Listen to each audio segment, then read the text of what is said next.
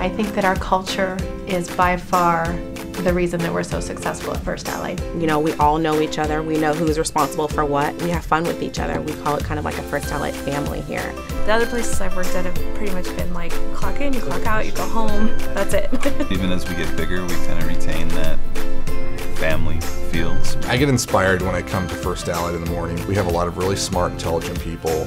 I get to work with them every single day. It makes me want to do more just being here. People want to stay here. I mean, I've been here 10.5 years, and there's never a day that I wake up and go, oh man, I have to go into the office. We have a load of fun here. I've never really been at a company where people were so friendly with each other, you know, wanting to hang out after work. So they appreciate the employees, and it's a pleasure working here. They allow you to be you.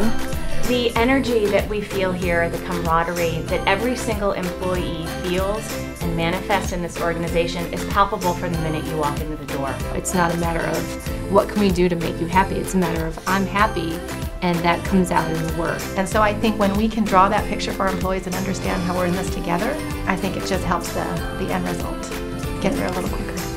A lot of other companies, you can't just walk into the executives' offices and sit down and have a conversation with them, and you can really do that here. You know, these people are my friends, they're not just my coworkers. You know, it's the First Allied family.